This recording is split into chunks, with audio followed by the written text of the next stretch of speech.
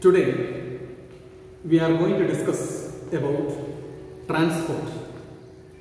In the textbook you can see the chapter is very long, but don't worry, it is very simple and easy chapter. And board exam the question comes, very simple questions which you can answer very easily. So, transport. In the economy, transport acts as a nervous system like our body. If money is the lifeblood of the economy, transport is the nerve and veins in the system of our body. So that much important the transport has. How the transport is important to our society. That is what is called, we are going to discuss at first.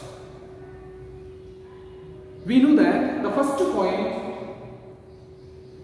better utilization of the resources of the economy is possible only with the help of transport.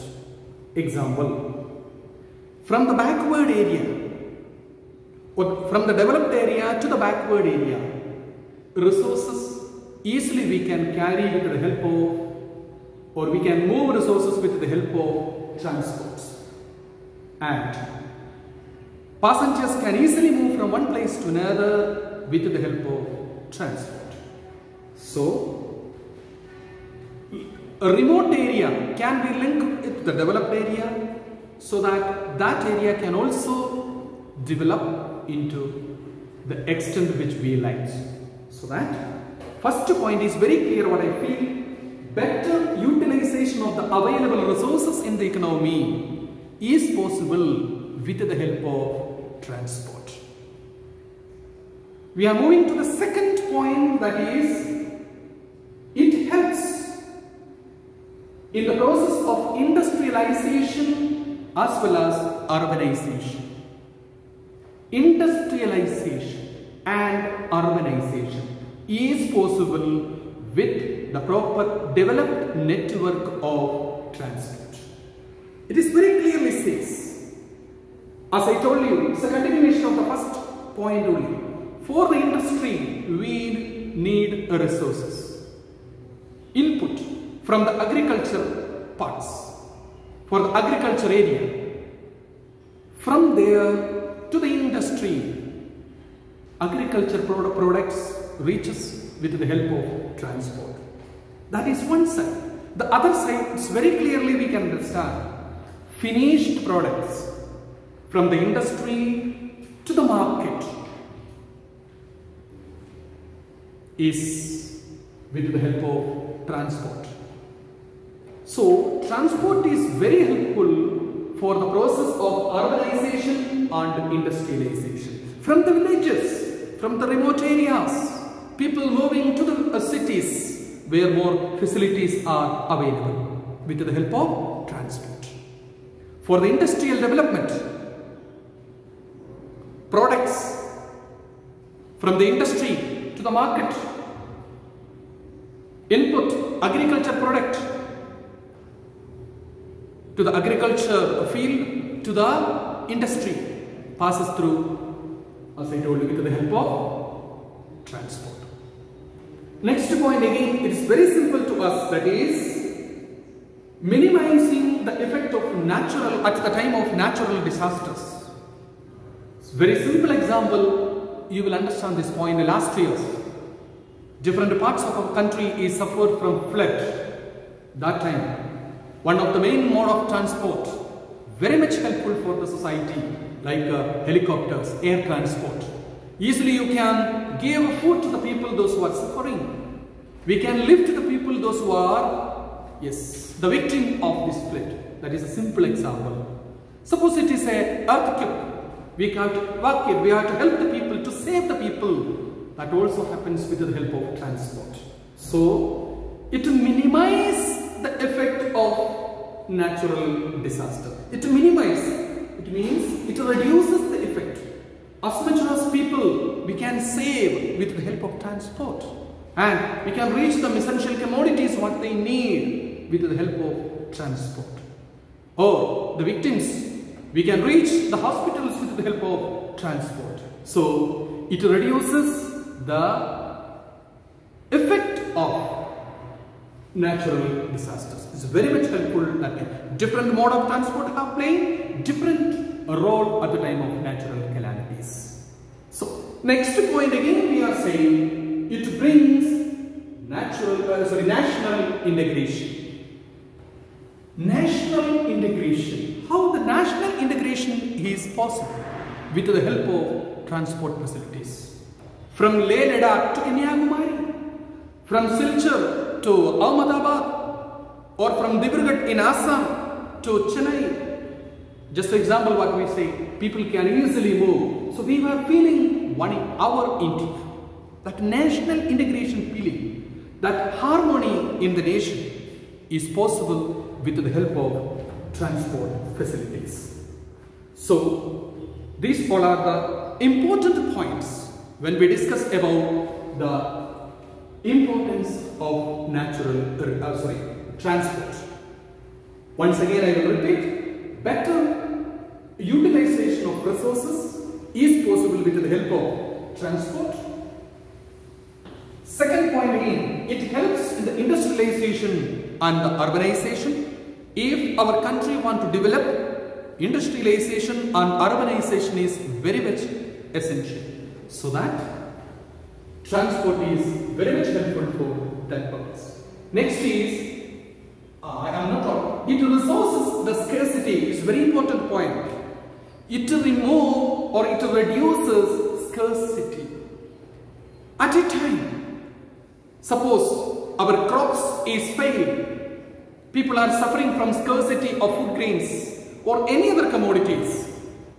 With the help of transport, easily we can transport the essential commodities plus from where it is abundant or more or surplus to the place where they are suffering from scarcity. So how the transport is very much helpful for reducing the scarcity of anything in our economy. Point is very simple. From where it is available more, from there to the place where it is less availability, scarcity, there we can reach the commodities. Next point is minimizing the effects of national disaster. We already told national disaster and its effect to a certain extent we can reduce with the help of transport facilities. Next point we are continuing with brings national integration and harmony in the nation. That is one very important point when we discuss about. Now, we will discuss about means of transport. That means, which are the means used in our country mainly for transport? Very simple it is, land transport, air transport and water transport. It is categorized into three, that is land transport, air transport and water transport. Compared to land transport, it is again classified into important two categories. That is, one is road transport, another one is railways. One is road transport and another one is railway transport. Next, air transport, when we discuss, it is divided into two categories, that is national and international air transport. National within a country or domestic, we can call it as. International, one country to another country, it is connecting through air transport. Now next category we are moving towards here, it is water transport. Water transport again, inland water transport and seas and oceanic routes. Sea and oceanic route and inland water transport. These are the two means of transport when we are discussing about means of transport. So we are going to discuss the first point now, road transport of our country. It is called as one of the very popular mode of transport.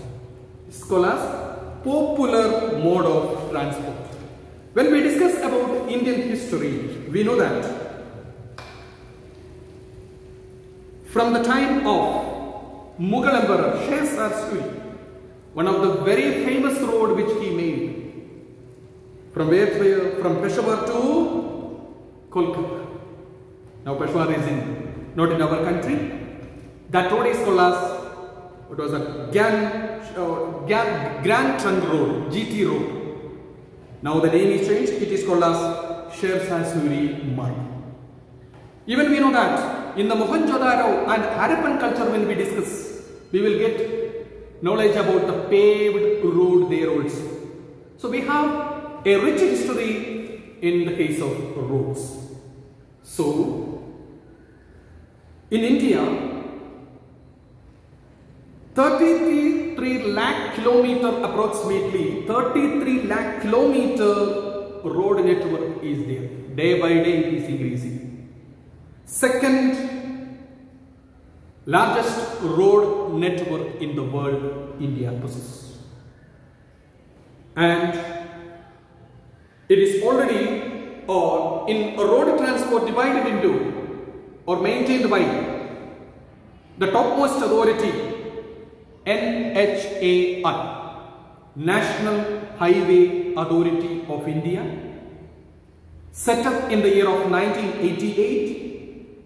It works for the development, maintenance and management of national highways in our country. And national highways, state highways and district road, rural other roads. These are the categories in India the road transport is classified into. National highways, state highways, district roads, rural roads, and nowadays some express highways also coming into that. Special roads made it. So first we'll discuss about national highways. As I told you just few minutes before, national constructed and maintained by central government, construction, maintenance, everything is done by the central government. For that purpose, they made NHAI, National Highway Authority of India. They are managing and maintaining national highways and other important roads of our country. National highways very much helpful for the development of our country. It connects state capitals and major ports and cities of our country. Two major important project which is undertaken by NHAI we have to discuss here. One is North, South, East, West corridor. That is North, South. That is from Srinagar to Kanyakumari, north to south, and Silchar in Assam to Porbandar. It connects.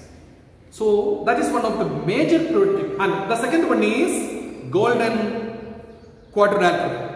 That is, it connects Mumbai, Delhi, Kolkata, Chennai, and major cities like Pune, Ahmedabad, Bangalore, and all connected with these all roads. This is some of the major important works which is undertaken by NHAI. Very important. We have to think about that particular point. It may ask in the exam also. Now, state highways within the state, and the state government controls and manages. The maintenance also state government do. Again, it is a district road and the rural roads. Now, when we discuss about the importance of road transport, what are the advantages of road transport? That is better. First point we will discuss about, it can reach every village of our country. Every village of our country it can reach. That is one of the important advantages of road transport. Then construction cost is very less compared to air transport, compared to a railway. The construction cost of roads are very less, and road transport very much helpful for door-to-door service. One house to another house, one small village to another village, one city to another city. Everywhere where we need to make or construct a road, there we are able to construct the road.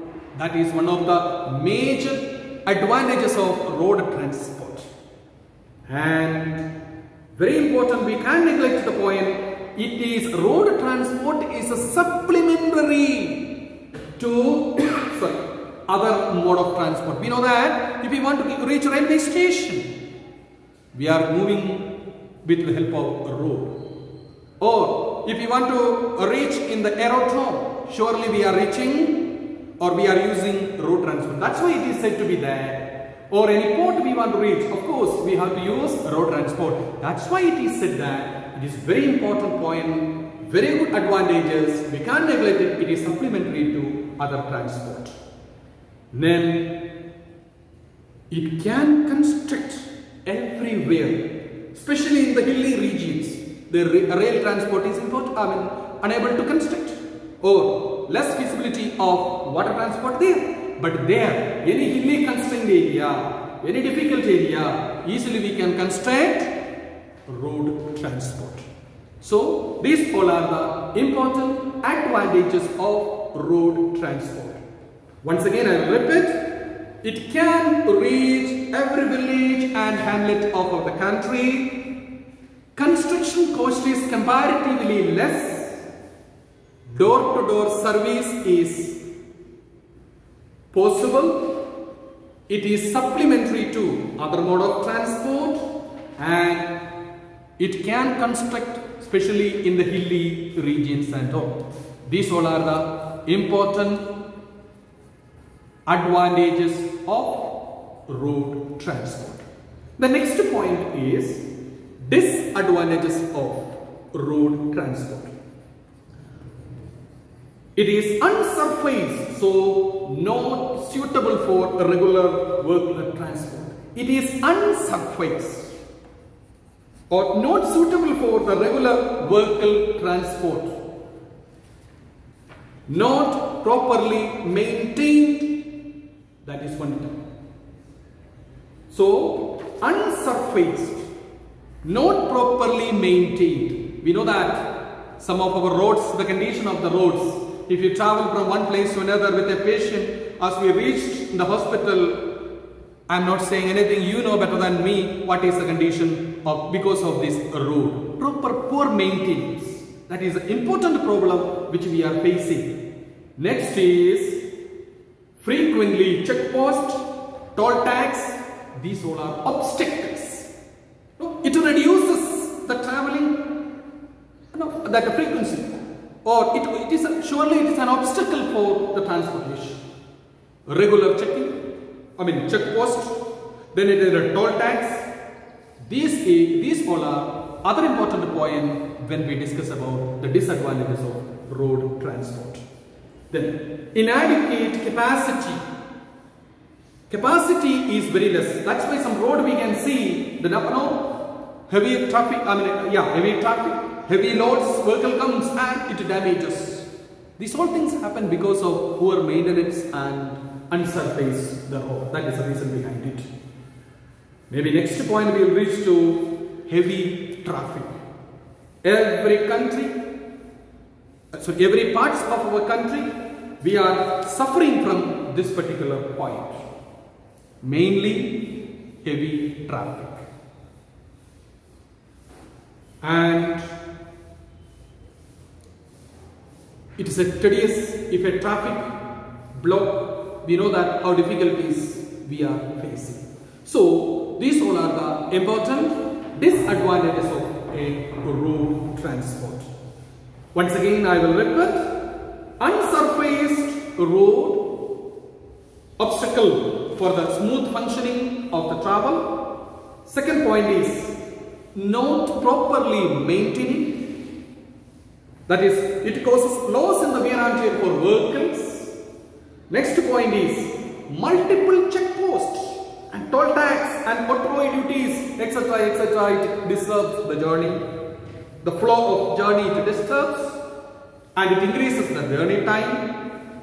Again, inadequate capacity of the road, unbridged crossing, these all are one obstacle for us. Again, we will go to the next point, that is traffic of Indian roads, especially in the cities, is very, very tough and difficult.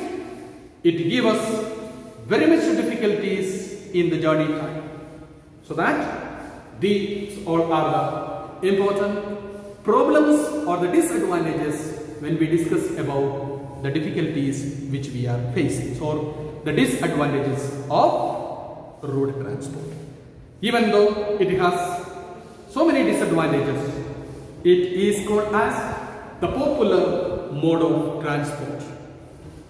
Very simple. What is the reason? Very simple reason.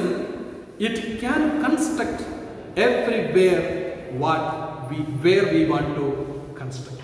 That is the major. That's made the road transport is a popular mode of transport. Thank you.